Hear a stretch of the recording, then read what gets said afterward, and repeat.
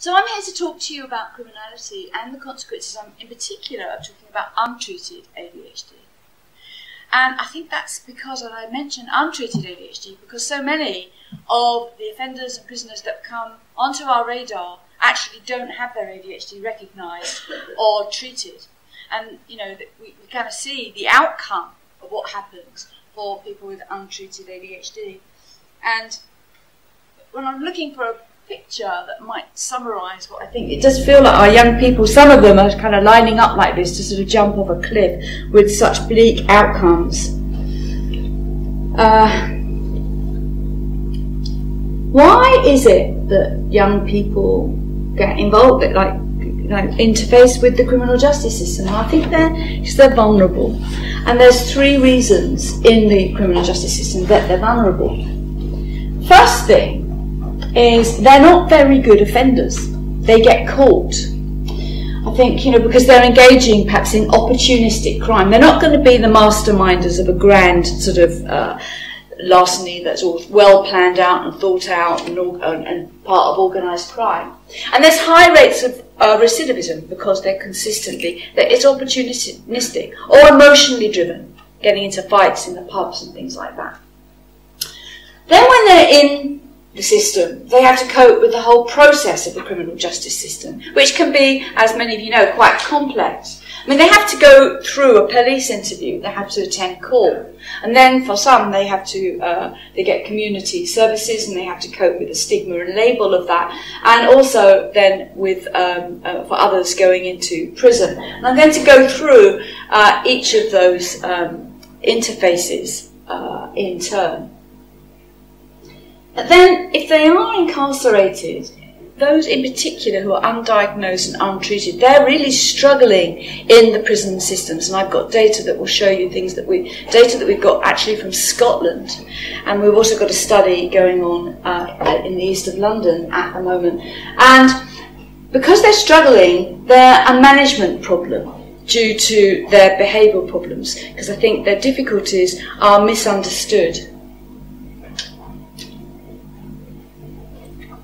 It's important to be mindful of how complex the offender pathway is, and this was a sort of a figure that was put together by a group of us actually at a consensus statement, with everyone trying to working out what this pathway is.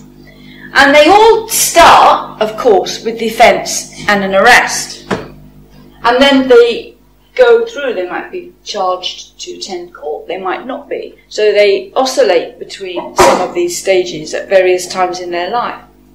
And then they have to attend court, and then that might be adjourned for lots of reasons.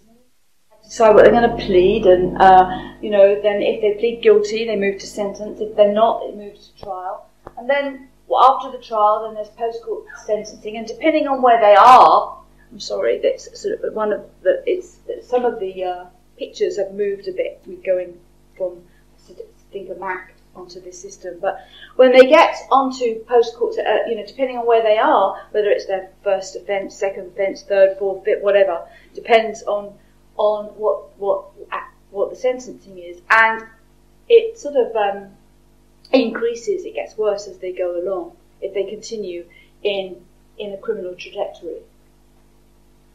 A while ago, my colleagues, Gizzy Johnson and I, and other colleagues, we wanted to know how many people presenting at police custody have got ADHD, and what's going on, what difficulties are presenting for young people with ADHD in police custody. We went into a very large police station in southeast London, and one where most of the youths actually are sent. They work particularly with youth, but also with adults. And we screened about 195 young people and adults at this in police custody.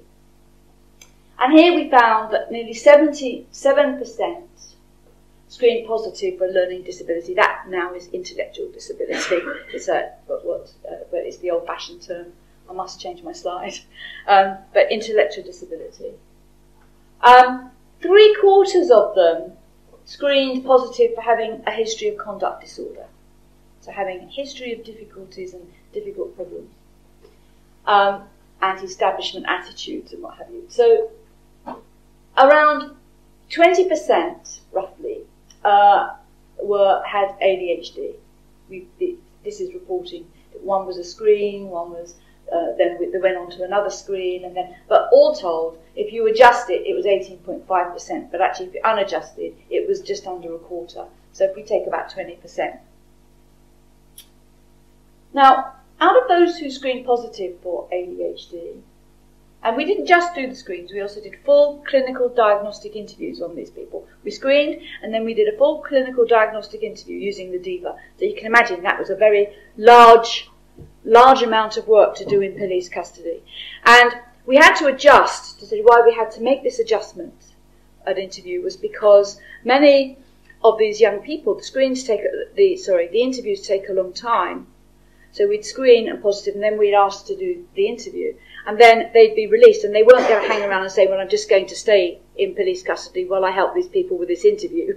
They were off and out of there. So we lost quite a few people at that stage. So we had to make an adjustment for not knowing what the outcome might have been at interview.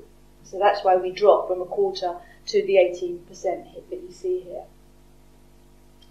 But of those who did screen positive for ADHD, nearly all of them, 96%, also screened positive for having comorbid history of conduct disorder or intellectual disability. So they're a real vulnerable group. And we know that, probably that the rule is that young people will have something else. It's ADHD plus some comorbid coexisting disorder. That's the rule rather than the exception. And certainly here in this group, 96% had some kind of intellectual or conduct problem in their history. Compare these rates, though, to the red rates, which are actually should be the other way around. I often think that the red rates should be the ADHD rates, because and the disability rates, because they're so startlingly larger than the community rates, which are the ones I'm showing in red. So 7% compared to up to 2% in the normal population. 75% of conduct disorder compared to up to 2% in the community. ADHD being, around about 20 to 23%, compared to 3 to 4% of the child population, or with the adults, 2.5% of the adult population. Much higher, much more significant proportion of young people with ADHD in these settings, plus the high rates of comorbidity. We happened to be there during the London riots. Do you remember the London riots with all the fires and all the stuff that was going on? And there we were continuing to assess young people there. And what we noticed in the 2 weeks following the London riots, the people that were processed there, the rates increased for ADHD. It wasn't a significant increase, but they did increase. And it's hard to say this is due to people who with ADHD who might be attracted to rioting behaviour, because, we don't know from the board that they're there for a riot. We know that they're there for theft or whatever that, that they were involved in. But just to say, it was interesting that at a point of the riots when, then I had a teenage daughter myself, and she was watching this on television, and she was telling me where it was going to be next. I said, how do you know? And it was because that was the day of the BlackBerry. We remember the BlackBerries, because it was all coming through the BlackBerries with the young people, with the groups, and they were saying where the next concentration of young people was going to be. And you can imagine, you can see how that might be attractive to young people who were disenchanted with education, disenchanted with the opportunities that they have, and get involved and go rushing off. And then how young people with ADHD, who are impulsive, have problems with emotional control, would get carried away and start to get involved in a whole group effect and get themselves into trouble. When they were in custody, we were interested in how they were behaving in custody. What difficulties? Did they present with any difficulties? So we recorded the number of requests for food and drink and telephone calls while they were in custody. And basically, this is when they're in their cells. And really, it was the effect of how often they were bashing the bell with some kind of request or demand. So how often they were doing this when they're in the cell. And these young people might spend quite a lot of time in a cell, before they're interviewed. Well, in terms of the number of demands, maybe we obviously had to control for the length of time that they spent in detention. And there was a significant correlation with history of conduct disorder, history of ADHD, and with current presentation of ADHD symptoms.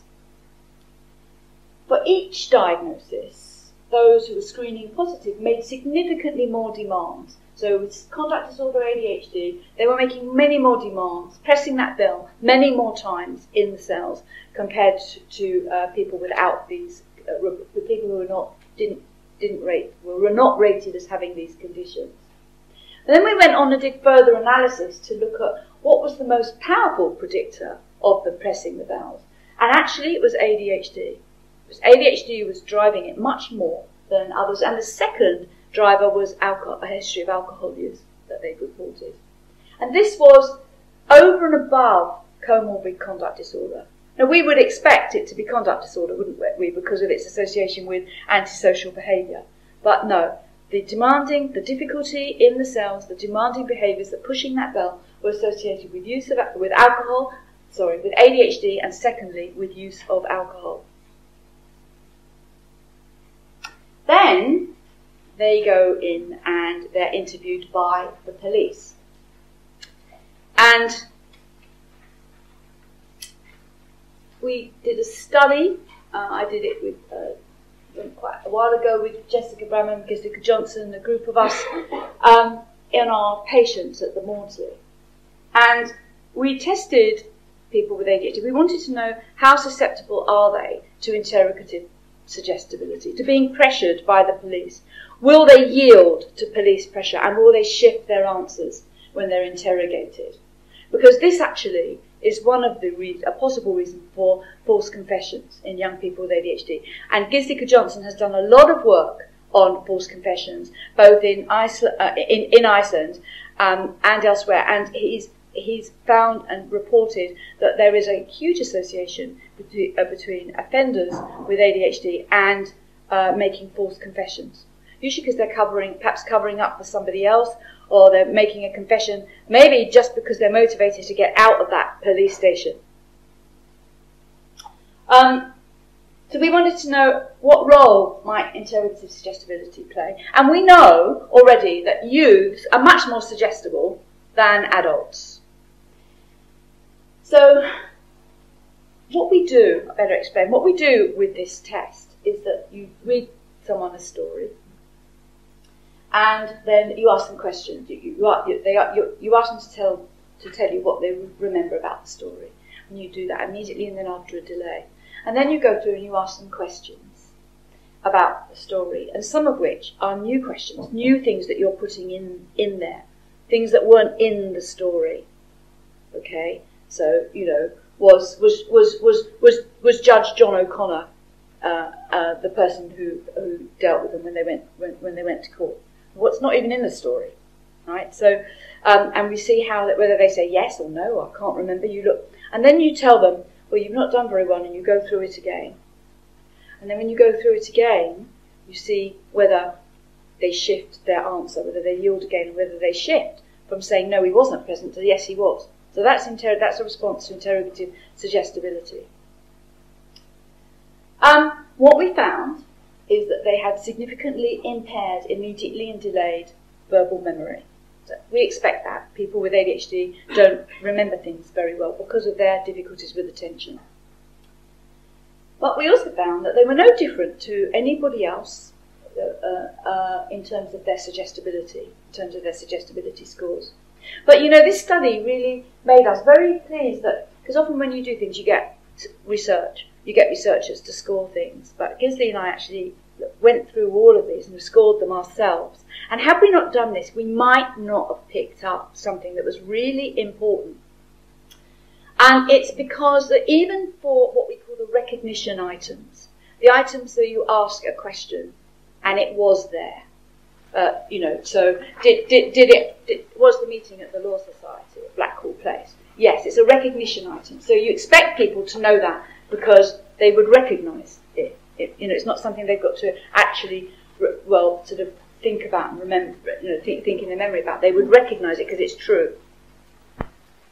And what they said is they answered they didn't know to most of the, or if not all, of the recognition items. And what you saw was don't know, oh, can't remember, don't know, and they just gave up. It was just don't know. Everything was don't know. So what does that mean? So if they're being interviewed by the police, and the police are asking them a question that they know, like, what do you mean you don't know the road? Your school was in that road. You went to school in that road. Your grandmother lives in the same road. And they're saying, I don't know. They will be perceived to be evasive, to not being helpful, perhaps to knowing something that they don't want to disclose. The police will treat them differently. They'll become suspicious about this. And what it is I think they just don't trust their memory. This is a strategy of don't know. And of course, when you're interviewed, if you're a youth in the UK, you have to have an appropriate adult present with you. Because of the heritability rates of ADHD being so high, that the chances are of that being a parent with ADHD and undiagnosed ADHD as well is very high. And that parent might be sitting there saying, oh, look, just tell the officer what he wants to know. Come on, let's just, because they are motivated to get out of that situation as well, because they're struggling in that situation. So we recommended that there need to be specific questions at the point when they're processed in police custody to ask, do you have actually a diagnosed disability of any kind, neurodevelopmental, such as ADHD or autism? They need to know that and ask specifically. The problem is that still won't pick up people who are undiagnosed. Then they have to go to court, where they have to pay attention, they have to listen, they have to understand the evidence, they have to follow it. And these, sometimes it can be quite complex in there. It's a joint enterprise issue. There's a lot of counsel there, a lot of people popping up and down asking questions. There's a whole public gallery, people watching them, staring at them. It's quite an intimidating place. Even experts get nervous. I get nervous when I'm presenting in court, and you're standing in there and people are like firing questions at you. So, and a defendant who is young, perhaps hasn't got the experience, of the court, even with preparation, that's going to impact even more on their ability to pay attention. Anxiety will come in and make their symptoms worse in that situation. So it's important to determine whether someone has got ADHD or whether it's appropriate to give them medication for their ADHD if they haven't, and perhaps to have that, to make sure that I think we need to reach out to raise awareness in legal teams, in lawyers and solicitors, so that they are more cued in on it. I get a lot of letters from parents who tell me my son or my daughter, usually son, is in trouble and he's got ADHD and the lawyers aren't interested. And I don't know why the lawyers aren't interested. I can't get involved at that stage. But they feel that they're not being heard, and it's not. And I wonder sometimes how much that's because it's not on their radar. Of course, in court, special provisions need to be made for individuals who are unmedicated or who have active symptoms, and that means, we need to explain to the jury, perhaps, that this person has got ADHD and what this means. And we need to explain, make sure that counsel are only putting one question at a time rather than multiple questions, for example. That they have regular breaks during trial. I mean, even when I'm presenting, sometimes I get someone in the audience and they stand up and say, well, I want to ask you this, and then this, and then this. And by the time they've asked me the last, I can't remember the first. And we all know what that's like, So special provisions need to be made. Then they go to prison. Well, a few years back, there were so many different rates of how many people there are with ADHD in the prison. We really didn't know. You could look at it and think, well, everyone in prison has got ADHD, which of course was ridiculous, but the rates were so variable. So what I did was I did a measure analysis of international data of reporting the prison rates. And did a meta-analysis on those using screening rates, and they were a bit higher, and those using estimating rates using clinical diagnostic interviews, proper interviews. And with that, we found that in adult prisons, 26% using this methodology of prisoners had ADHD, and with the youth prisons, it was a bit higher. It was 30%, but there was no significant difference between the two. I think there was a difficulty with the youth, dividing out youth and adults that way, because different countries have different ages for youth offending, and so the ages for youth institutions where there might be, so that there might be some muddying of the waters in between those two. But there were no differences internationally with this basic rate of around about a quarter. That's a lot of people in prison with ADHD, most of which is undiagnosed. In fact, of all the research that I've done in prisons, it's usually us, the researchers, who are going in, who are recognising that through our assessments that these people have got ADHD. We also meta-analyse the psychiatric morbidity in prisoners with and without ADHD. I wanted to know, well, what does this mean in terms of comorbidity? The first group here on the left are the youths, under 18s. The ones on the right are the adults, the over 18s. The paler blue is if you don't have ADHD. The darker blue is if you do. And if you look at the youths, the one significant difference there was mood. The youths were significantly more likely to have a mood disorder compared to offenders without ADHD. And that is really important to know, because when young people go into prison, the risk of suicidal ideation and attempting suicide is its highest at its first couple of weeks when someone goes into prison.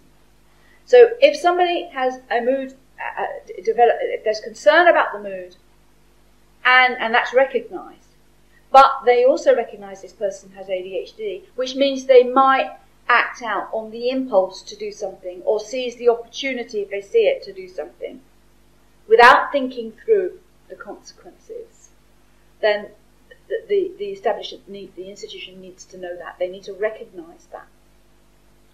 By the time we get to the adults, in the adult prisons, they've got significantly more of everything.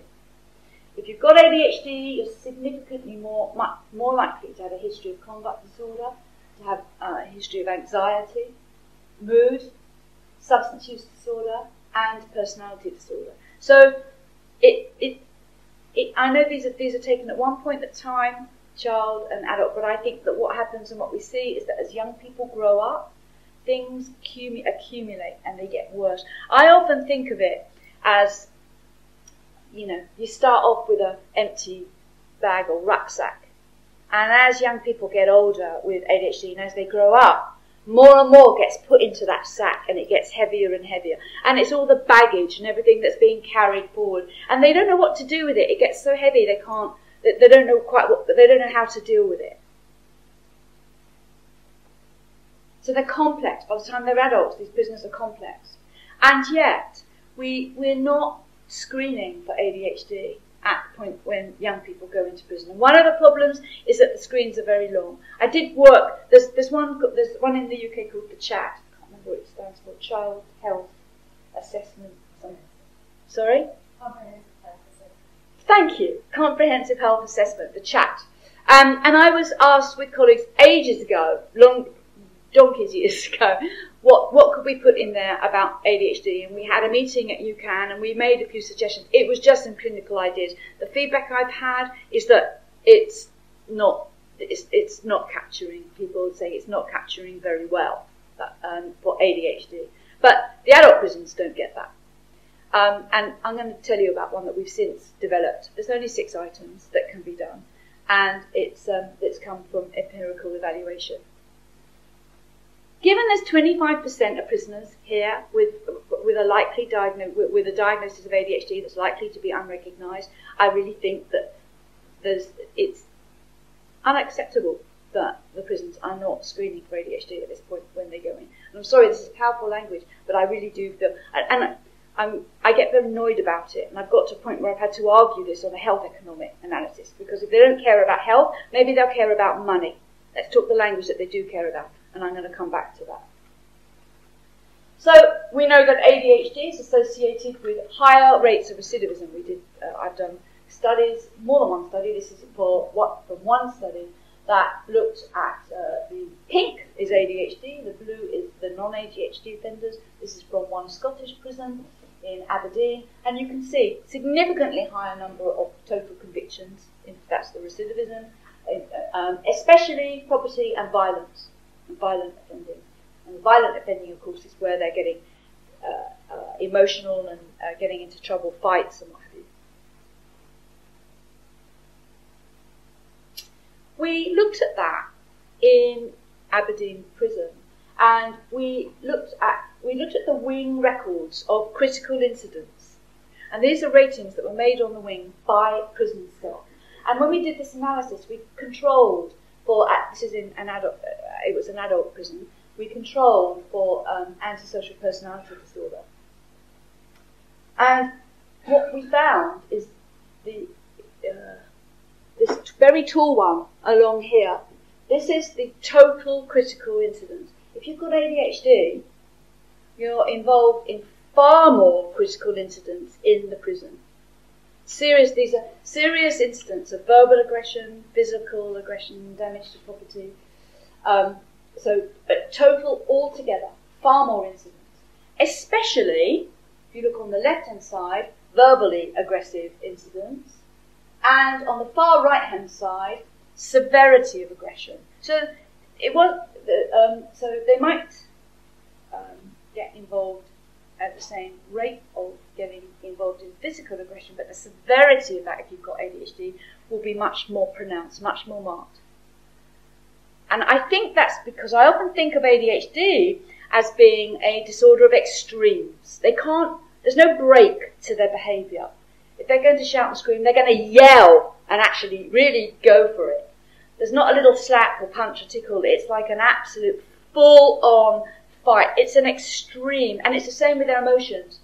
And that actually is exhausting for them to be constantly at an extreme, and exhausting for the people around them, whether that's at home with parents or in this institution.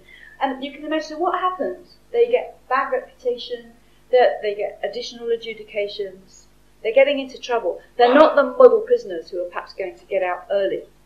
And in fact, there was so much recidivism at one of the prisons where we did one of our studies that this was in Inverness prison.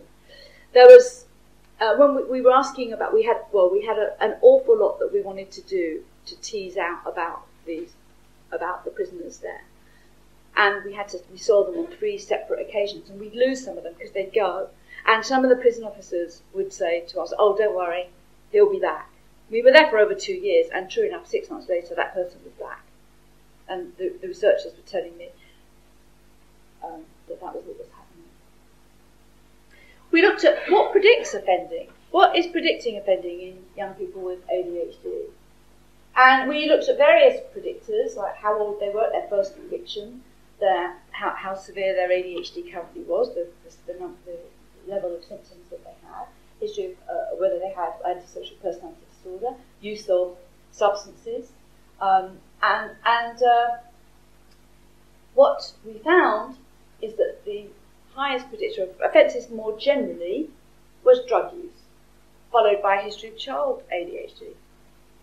But drug use was obviously very prevalent. Around 70% of all prisoners, whether you've got ADHD or not, have got a history of substance use disorder. But you can see by looking down here, you've got alcohol dependence for violent offenders, crack cocaine for drug offences, heroin. So a lot of drug use is predicting offending. in this prison in Scotland. What took us slightly back was that for violent offenders, the most powerful predictor of violent offenders was a history of childhood ADHD. We also looked for current symptoms of ADHD, and we had a similar pattern. So drugs are very important, but the most powerful predictor of violent offending was ADHD. There's a lot of concern in prisons about treating people with stimulant medication, for example. Some of us don't. I'm not a psychiatrist. Some of us don't quite understand this because they give methadone programs in prison for substance use, for substance abusers. So I don't see why they can't sort of make arrangements to give controlled medication as well. But we thought, well, maybe if we can demonstrate that the pathway into misusing substances for offenders is different if you've got ADHD, maybe they'll look at it differently. Perhaps it's because the theory is that they might be self-medicating, using substances to self-medicate.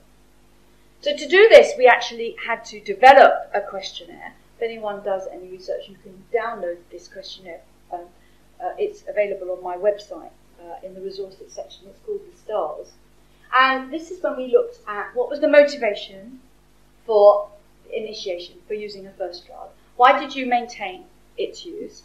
Why did you transition to using another substance? And why did you maintain those other substances? So it's the pathway in. That's what we were interested in. And when we looked at, generally, in the prison, all the substance users, we put them together, what you can see on the left is the pathway in was nothing particularly predicted for first initiation, but then it was very much dependency and sensation seeking. It was all about thrills and sensation seeking, and then obviously you use something quite a lot, you start to develop a dependency, and you may begin to accept drugs as a way of life at the end. So that was the pathway for them. We looked at the pathway for those with a history of conduct disorder. And here it wasn't entirely dissimilar. It was sensation seeking, prompting it to begin with, and then sort of moving into acceptance and dependency. But some at the end of by the time they're using and maintaining other substances, it's also they're having to use it to cope with difficulties that they have as part of their dependency. The ADHD group were markedly different. They were so different to the other two groups. Because here it was coping. They started to cope with their problems and difficulties. That's what enticed them to try something in the first place. They maintained because they found it helpful. This is cannabis, take cannabis, to be calm, keeps them perhaps feeling calmer. They move on to something else, again, to cope, and dependencies coming in here. And then they maintain that because, for those same reasons, to continue to cope. We wanted to call this self-medication, not coping, but the reviewers of the paper said, no, well, you don't actually know that, which is true, fair enough. So we had to call it coping, but I think we all recognise that this is a self-medication kind of pattern. So that's the reason they're doing it. So they're in prison, 25%, they've been using drugs and they've got a dependency on drugs to cope with life's difficulties. And then in prison they might not be able to access these drugs, they're kicking up, they're involved in lots of critical incidents, and the whole problem is escalating and spiralling. What happens then when they get out of prison? So we went and asked the probation services in the UK. Now first I have to tell you, we had such a poor response rate, despite huge support from the relevant departments to help get this involved, asking people to do this, sending out emails for us. And we went into across several trusts in the UK. Still, they weren't really responding. And in the end, we just couldn't keep on at them. We were almost like stalking them. And the issue, I think, is that they're just very overworked and, really struggling with this. But few of them reported to have received any training in ADHD, to know anything about ADHD really. They estimated that 8% of their caseload had ADHD. Then we went into one of the trusts and actually assessed this and screened for it, and we found that actually 20% probably did. They perceived that 8% of their caseload had specific difficulties in terms of their lifestyle compliance and their cognitive abilities, and that these problems hindered meaningful engagement with their service and with the rehabilitation that they had to offer. They were difficult for them to reach. They struggled. There was something about this group that they recognised that was qualitatively different in terms of how they could meaningfully work with them and what they might achieve. They saw them as difficult to manage because of what we call internal processes, the motivation and engagement of people with ADHD, because they don't turn up, or when they do, they can't sit, they're all over the place, they can't sit and concentrate. But also, they found them difficult to manage due to what we call external processes, because they did acknowledge that they themselves, they felt they didn't have appropriate interventions. They didn't feel that they had the skills or knowledge as to how to work in a particular way with people who present in this way.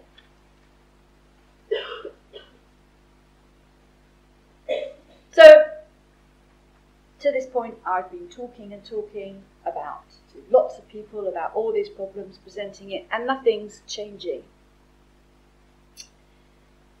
What I do know is what has changed is that years ago I used to be speaking about this at the graveyard shift, Friday afternoon at 4:30 at the end of a conference, when most people have gone home. Now we have whole days about this topic, and I'm the first up. But me being the personality I have, I was getting increasingly frustrated because I'm putting out the data, we're doing the data, my colleagues are doing the data, we're putting it all out there, and it's like nobody's listening. And also I'm getting lots of emails from people that, like, research is statistics. When you talk about listen to people and their lives and the difficulties, why should a young person not have a lawyer who just disregards the fact that they have ADHD? I mean, I don't know the circumstances, so maybe it wasn't relevant, but at least find out.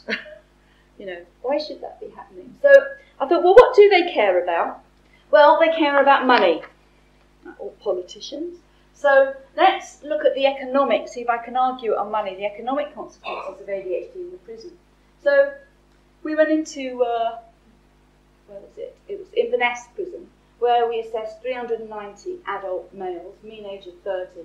And here what we did is we screened them all, and we gave all of them, whether they screened positive or negative, we gave all of them a clinical interview to assess for ADHD called the DIVA-2. Well, 25% of them, same as the meta-analysis roughly, had ADHD using that methodology. So that was married up nicely. But 80% of them had not received a diagnosis before. Only 20% had ever had a diagnosis. So, and actually, that was better than I expected. So, a lot of them, most of them are unrecognised, undiagnosed, and therefore untreated, and their needs are not met. Of those people with ADHD, around a third of them had literacy problems, and 55% had a traumatic brain had a traumatic brain injury in the past. Compared that to the prisoners without ADHD, where the rates were 17% for literacy problems and 40% for TBI. What we did then is we did the Health Utilities Index on them. And this measures health-related quality of life over the past 4 weeks. So we did this assessment on them. And from that, you can calculate QALYs, which are quality-adjusted life years.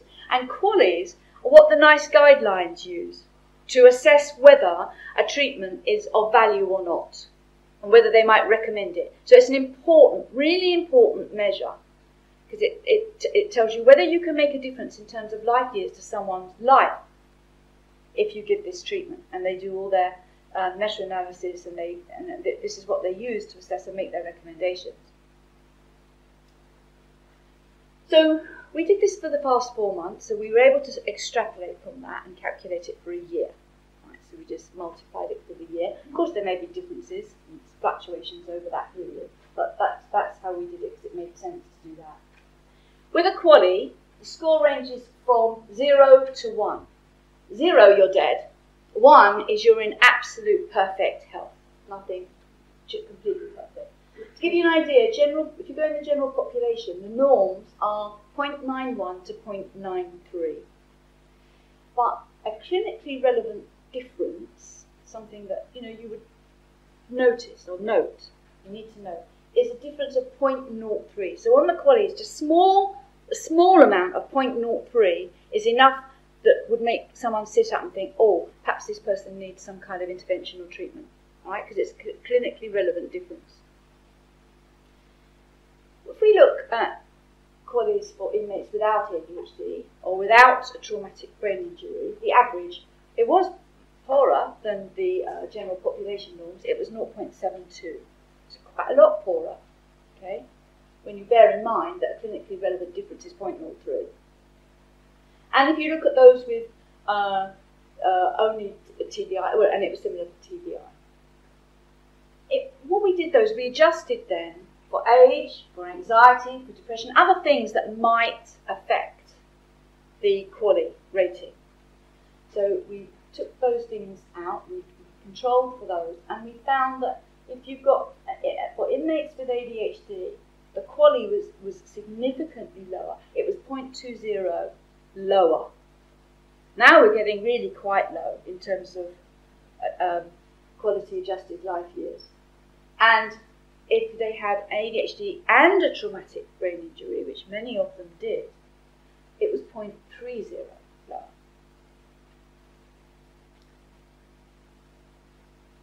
We looked at the medical and prison service use, and we looked at the medical records in the prison for the past 3 months, which consisted of visits to healthcare costs, but it didn't include costs of treatment or hospital stays. Of course, that would be an additional cost. And this was calculated from local trust NHS reference costs. We looked at the prison records and calculated reference costs there from the UK Ministry of Justice and HMPS reference costs. And we were recording things like behaviour-related incidents, like the critical incidents, number of adjudications, because that costs money to have an adjudication.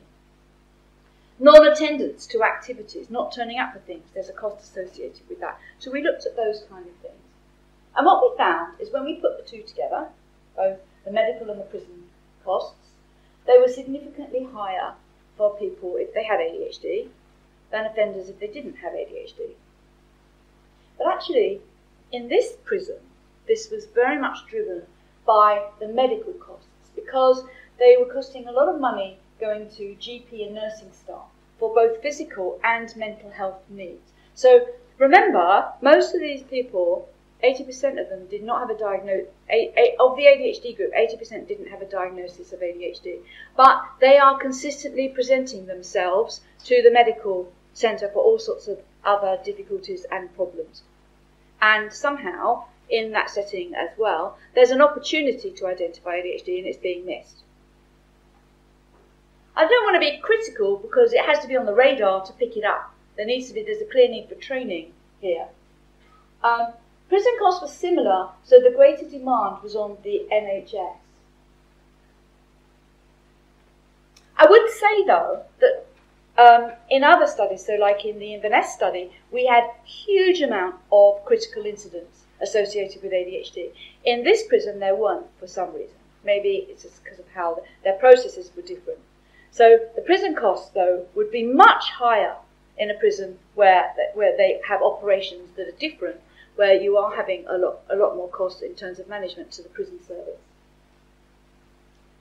From that, though, from those figures, we can think, well, we were able to estimate that per adult inmate with ADHD that they cost £590 per annum more than those inmates without ADHD. And if you add that up and extrapolate that for the number of prisoners, estimated 25% in the prison population, and 77,500 adult male inmates in the UK, that's 11.7 million per year. But having, isn't it, to the prison population, you know? And bearing in mind that this is a conservative estimate, and it's conservative because it excludes care costs, because of the significantly higher number of critical incidents in other prisons that are associated with ADHD. And also it doesn't include what might be saved in terms of people being treated and it changing their offending patterns. Because there's been a study that found that there was a 1/3 reduction in the crime rate when receiving ADHD medication. So when I see a commissioner now, I will say, right, okay, so you're not interested in ADHD, what are you interested in? And I'll say, whatever. And I'll say, okay, well, if I can find you 12 million a year that will help you with that, would you say no? No, of course not. I said, well, this is how you can do it. So it's about, maybe we have to set it differently to them. But this study, such an important study, was done in Sweden using the Swedish national registers of over 25,000 patients with ADHD. And they have registers on, you know, on everyone, on the medication, on the prison records. They follow everyone. These registers are very useful for research. And they looked at this, the medication and criminal convictions over a period of 3 years. And they found that 37% of males and 15% of females had been convicted of at least one crime. But when they were on medication, they were able to do this fancy analysis that took the individual and when they were and their crimes, and looking at at the individual when they were on or off medication, at the individuals, and they found that there was a 32% reduction in crime rate for men and a 41% for women, and it was the same no matter what medication but it had to be an ADHD medication. Being good researchers, they looked to see whether there was a difference with other types of medication like antidepressants, and they found actually that finding didn't hold. So it's a particular finding for ADHD, treating ADHD and ADHD medications.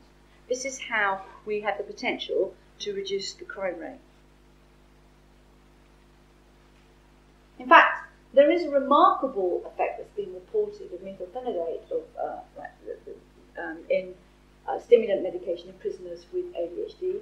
This was a study that was done in Sweden.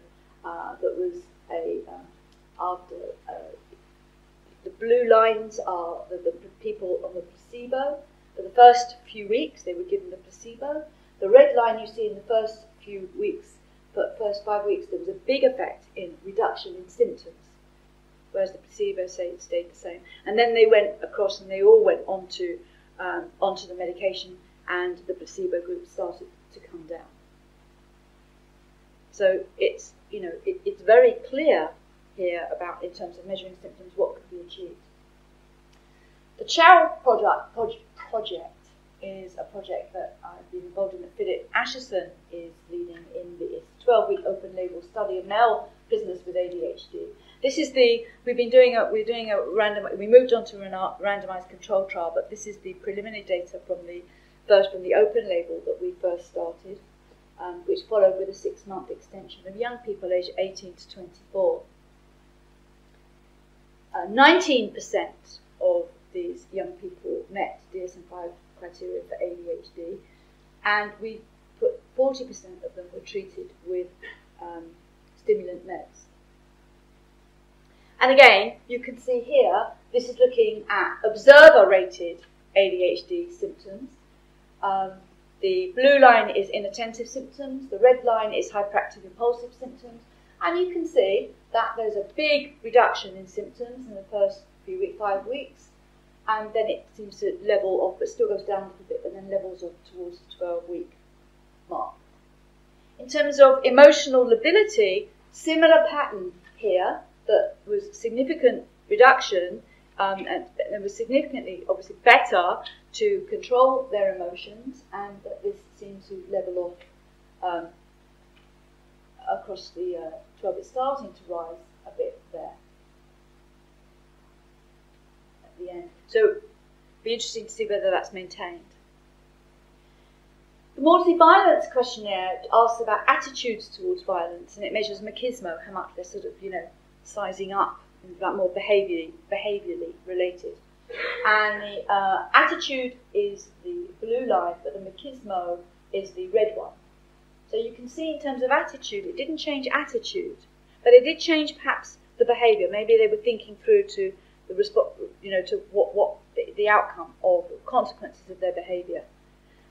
But we need to be changing attitudes as well. And this is just a medication trial. We need to be providing the right psychological treatments with these people as well to give them, in the hope of giving them a much better outcome.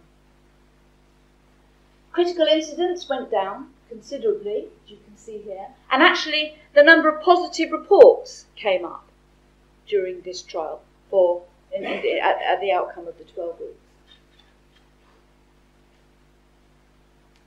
We had qualitative reports of improvement. They were less irritable and angry. They talked about feeling calmer. They had time to stop and think.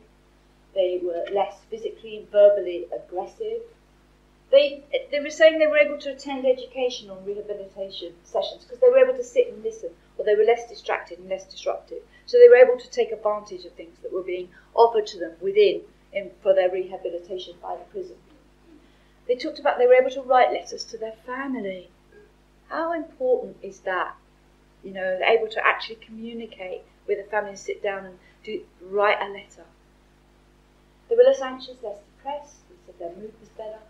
Some reported they don't have panic attacks anymore. They reported to have less self-harming behaviours and to sleep better. During the trial, during this study, there was a prison inspectorate visit, and this is an outside, unbiased perspective that highlighted the benefits of the Child Project. In their report, they said, all prisoners were offered screening for ADHD through the specialist concerta and ADHD treatment in adult offenders in the Child trial.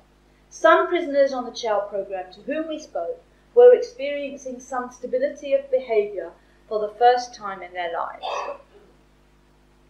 There should be efforts to ensure the continued prescribing of medication and ongoing specialist support for prisoners started on the Child trial following their release. What do we do beyond the gates? Prison is an opportunity to do something. There's a captive market there to sort of do something and work with them. But then they've got to get out, and there's got to be a bridge between prison to everyday life. Compliance. Well, 60% completed the 12-week trial, and this is something that needs to be addressed. They were dropping out because some didn't like the side effects of medication, the appetite reduction, sleep disturbance, etc. And you've got a list of those in the copy of my slides. Some left because there was an unexpected transfer, wasn't expected. Some just said they didn't like the programme.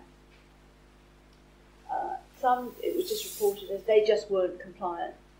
They just wouldn't, there was no particular reason, they just didn't want to do it. One, the family didn't like it. Family said they don't like them being on this medication, and some were found to be, a smaller number were found to be concealing medications, so they were taken off it. Some of those you can deal with. We're used to side effects, but unexpected transfer, that could have sorted out. That could be addressed. I don't know why they didn't like the programme. We need to know a bit more about that. The family and concealing some of these things could be dealt with. We know, though, that if we look at this middle one through studies, that if you compare pharmacological treatment with non-pharmacological treatment and combined treatment in terms of outcomes, we can see that combination treatment, the one that's got the circle around it, the dark blue, has a much better outcome compared to non-pharmacological treatment and combination treatment. And that's what I've said. I gave you the example with the aggressive, the masochistic, macho versus acceptance of violence. That we need, they need medication plus they need something else. We don't want them to become better offenders so they don't get caught anymore. We want them to change their behaviour and attitudes. So, I'm going to go, I'm going to stop talking now because see everyone's getting woo. So what I've got here is, you've got a case study of John. It's a brief one. It would be nice if you could join little groups and talk about it. Read it and talk about it. And there's a few questions at the end that I'd like you to be thinking about what you think should be done. And what are John's needs? Both specific needs and broad needs.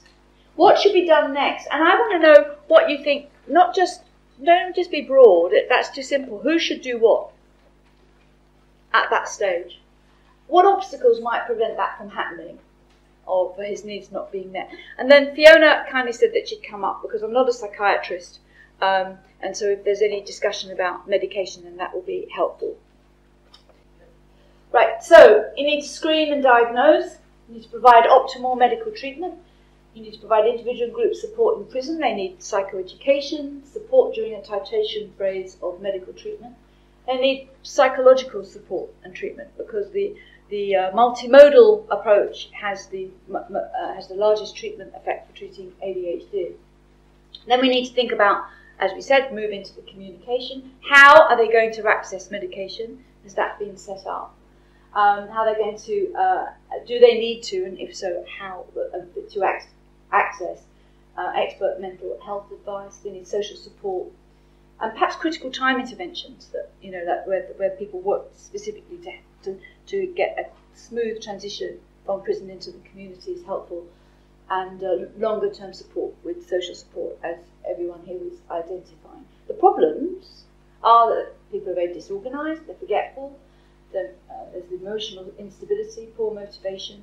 Housing, it can be just some practical difficulties cause all sorts of problems. Housing, unemployment, poverty, and who they mix with, peer pressure, moving away from people that perhaps are groups that have got them into problems before, and social relationships.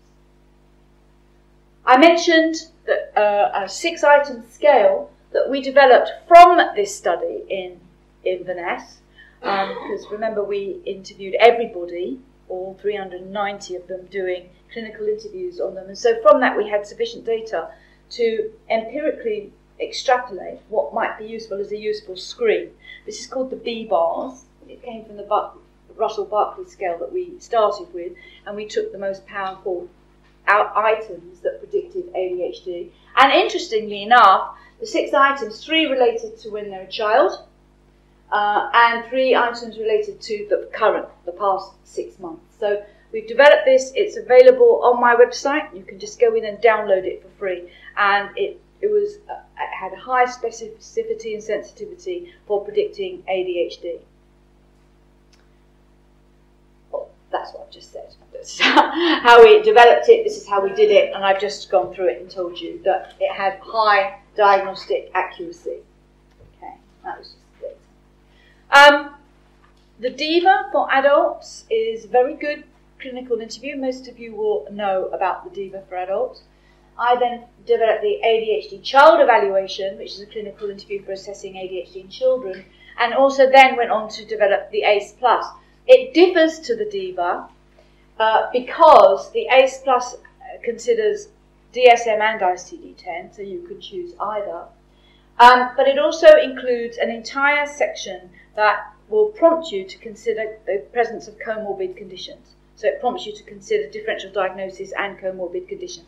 It also contains a whole background section, whereas the DIVA has a lot of tick boxes. So, the DIVA has its place, but horses for courses. Some people prefer ACE+. I'm trying to get it known. It's free to it's free to download on my website. So if you want it, just go onto the website in the resources section and take a look, download it. And if you like it or see it, please let other people know. I'm not a big marketing machine. You are my marketing now. So because I make all these things free, I don't have the funding to sort of market it. So I try to let as many people know about this as I can. This is an older thing. This is the first set of slides that I sent through. I was supposed to show you the brain gaze link because the ACE and ACE Plus are available in electronic format. So I don't know, do you have on your slides the actual link for the Brain Gaze link? You might have them actually on the slide. It might be shown. It's like that. Okay, this is the old one. Okay. Well, it's on my website. If you go onto the website, you'll see the link, and you can get an electronic version of ACE, so you can do it on a computer, and it's free for a 3-month trial because it's new. So you can get it to try it for 3 months, but then after that has to be paid for because obviously the Brain Gaze have developed it. Barriers to treatment. What are these? So what we found in ISIS, in the study that we were doing that I presented to you, one of the problems was they're not unlocked from their cell. Staying in the cell for a long time. Solution was to work with prison officers to try to, we discussed that over there. Some don't want to get up, and again working with offenders and nursing staff. So about ways to, because we need to get them up and active and out. So some people had and I think that's a sense of hopelessness. You know, just want to stay under the covers and not face the world. Strict timing of medication in prisons can be difficult with when you're titrating different doses. And so some flexibility, we felt, trying to introduce flexibility, which can be hard to negotiate with the prison, is helpful. Some people, they don't take medication in the morning, in which case we're asking for a midday dosing. And again, that's about flexibility in the prison as to whether they can accommodate that. Some people are finding that they take a long-acting medication, they take it in the morning, and then late afternoon or early evening, the symptoms re-emerge, and they're struggling then in the evening, okay, when they're engaged in recreational activities. And so, maybe a morning and again another slightly lower dosing, perhaps in the evening, might be better. I'm not a psychiatrist, but so I can't comment about doses, but I think this pattern is quite common with giving different doses at different times. Adverse effects, for common adverse effects that need to happen, we need to explain that and give them support to the prisoner when they experience like side effects or other adverse effects. And a big one is overthinking. We need to give them support, again, and explanation for this. And overthinking, I think, is very interesting. And I think it's because when somebody, a prisoner, take John, they go on medication and life starts to change and turns around. And then they start thinking and seeing the opportunities that are available, seeing they start to achieve things that they've not done before. And then they look back and they start feeling angry and resentment about all the missed opportunities. The number of times they've sat in front of an educational or healthcare professional who seems to know there's something wrong but has missed the ADHD. The fact that, my brother went to university and I didn't. There's this overthinking and thinking. And in fact, I remember when I worked in Broadmoor for many years, for 11 years, and I remember a young man in Broadmoor in the PD unit who went on, was diagnosed with ADHD, went on the medication, and actually immediately, soon afterwards, they had to really watch him, became a suicide risk because he was going back and reflecting back over years and thinking about, well, if this had been recognised, I might have had a better relationship with my mother, and things might have been much better, and it was very sad. So this overthinking, when you're no longer being distracted, and so it's an issue. These are my books. The orange book, if you want, is the one that has all about psychological guide to practice for adolescents and adults. It's available from Amazon quite cheaply. And it also talks not just about treating ADHD, but about treating people with ADHD with coexisting comorbid conditions. These are the ones that I launched last year to work with children. The Helping Children with ADHD is for healthcare professionals, teachers, and parents. I actually encourage parents. There's not enough psychologists to go around, so I encourage parents to try this program, and they download the tools from the internet. And again, they can get that. So, consequences of the lack of identification of ADHD. Well, misdiagnosis, inappropriate treatment, or inadequate or lack of a care pathway.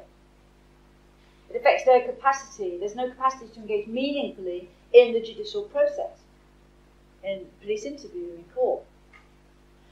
The capacity to engage and benefit from rehabilitation activities, from offending behaviour programmes, education and occupation, as Fiona raised. Again, missed opportunities in situ. It impacts on behaviour and management problems, how they present in prison. Then, in turn, they'll have a higher number of adjudications. They're less likely to access early release. We've seen it, they become revolving door offenders, in, out, in, out, in, out. Sometimes for quite small things, but remember that first graph, as it goes on, even the smaller things, it accumulates. And judges are thinking, well, you're not learning, so the sentences might increase. And then clearly there's an association, a cost burden to society in terms of the crime, but also in terms of costs for the prison system. If we don't want to confer health gain to individuals, then we need to argue about costs to the prison situation and how to relieve the burden on society and the family. If you want to learn more about this, about assessing, managing and treating prisoners, people in the prison population that we focused on, with ADHD, we produced an expert consensus paper last year in 2018. It's published in BMC's Psychiatry. And that's open access, so it's free. You just go on there, put my name in there. Thing is, you'll get everything with young in it.